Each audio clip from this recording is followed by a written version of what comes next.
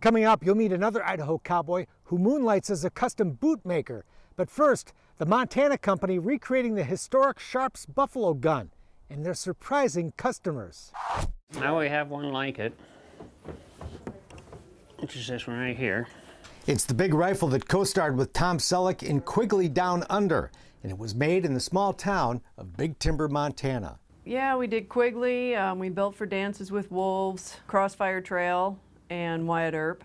All of those guns were built from raw steel and wood at the Shiloh Sharps Rifle Company. For 40 years, family-owned Shiloh Sharps has been recreating the guns used by the buffalo hunters of the 1800s. And they are very period correct. We're the only company in the world whose parts interchange with the originals. And these prized rifles are coveted by buyers all over the world. People like history and people like to compete. Some people hunt with them. Other people hang them on the wall and never shoot them. The guns made here at Shiloh Sharps are exactly the same as the ones made back in the 1800s, like this 1874 model owned by famous frontier photographer L.A. Huffman. It's the exact same rifle you see in this historic photograph and one of several museum-quality pieces displayed in the Shiloh showroom. So this is the foundry. But what most people never get to see is how these rifles are created. You have a master. From carved hardwood. We start out with virgin bars of 4140 chromoly. And molten steel. Pot here will melt 30 pounds of this every 4.5 minutes. Kirk Bryan took time out of his very busy day to give us a fascinating tour of the factory, beginning in the foundry. Those will be grip caps. The parts are created with wax molds, the same process used when a bronze sculpture is cast. And these here are some butt plates. What you end up with is a piece of steel that looked like the ceramic tree. This is a 74 Sharps receiver. Now these will get buzz cut off of here. These are the castings that we just seen next door. They'll be put in these CNC machines and will come out looking like this. All the holes are drilled, threaded. Shiloh used reverse engineering to discover how the old guns were made to make historically accurate replicas. High-tech equipment is of course used today, but much of the meticulous craftsmanship is still done by hand. And here's what some people have. This one here's got gold inlay. There's a buffalo on this side, a wolf on that side. It's like a work of art. Mm-hmm. And that's all done by hand. Hammer and chisel. This is the woodwork. These accent lines, this is all hand filed.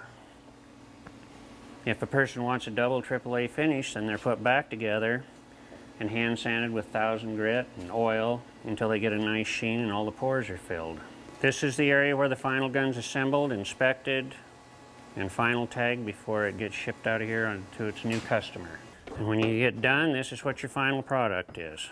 Every gun is different. Base price for a Shiloh Sharps rifle is $1,900. People start putting a lot of gold and platinum in them. They'll go, you know, 10, 12,000. While some of these guns go up on a wall and will never be fired, a growing number of men and women of all ages compete with these rifles in long-range target shooting, firing at targets more than 800 yards away, using nothing more than the old iron sights of the 1800s. It's different. It's history. It's not... When you're shooting, it's not like going out with the high-powered scopes and everything. When you hit a target at 500 yards with iron sights and it goes down, you get a little excited because it's just, I mean, it's iron sights. Kirk and Lucinda, brother and sister, both enjoy competing when they can. But it's just the fun because Kirk is my spotter. I shoot, I spot, he shoots, and so it's kind of a, if he does well and you're spotting, I mean, it's a team effort. So you feel good at the end of the day. If he comes out and gets first, second place, you just feel like you accomplished something. I shot these photos for a magazine story at the annual Matthew Quigley Buffalo Rifle Match outside Forsyth, Montana. The latest competition attracted more than 600 shooters from 37 states and 4 foreign countries. All over the United States. You can anymore pretty much shoot anywhere every weekend. The guns are used for hunting as well, including modern-day buffalo hunting. But like most things out west, the best part of it all are the people you meet.